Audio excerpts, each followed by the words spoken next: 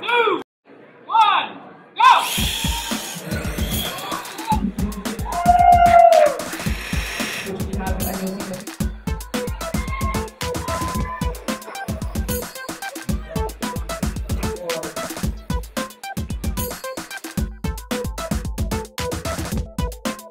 I like working with cars and I like doing this type of hobby. It teaches me more about engineering and just get creative with it.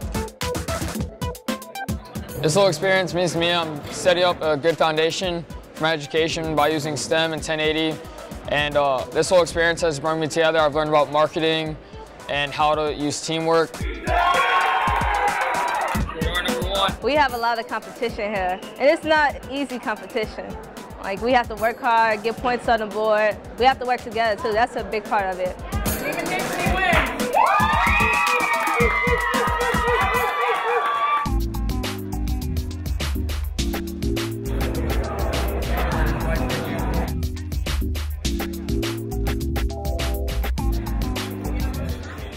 There's a spark when they first see the program, and there's something about it that draws them to it, and it's not necessarily kids that are into just remote control cars, but they see something and they say, well, I can do this, or, ooh, look at that.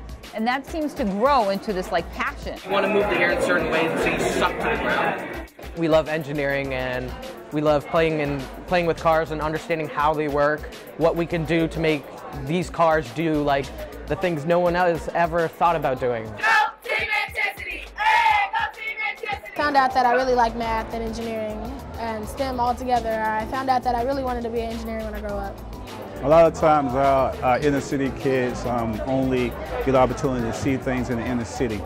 This program has given the kids the opportunity to think outside the norm, in which they get a chance to travel and compete on a national level. They get an opportunity to network with other students of their same age and get an understanding of what is going on in other parts of the world.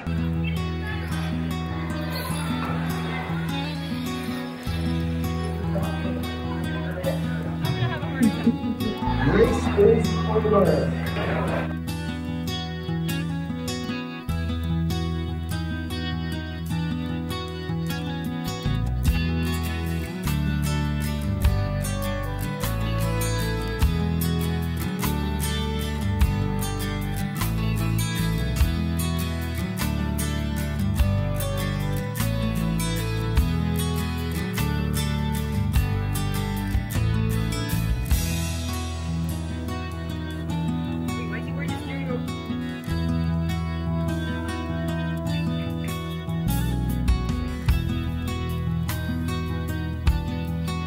We're changing lives here. They tell us that because maybe students never thought of themselves as someone who could be on a team. And yet now they're the chief financial officer. They have found that they really like designing things in CAD and printing them in the 3D printers.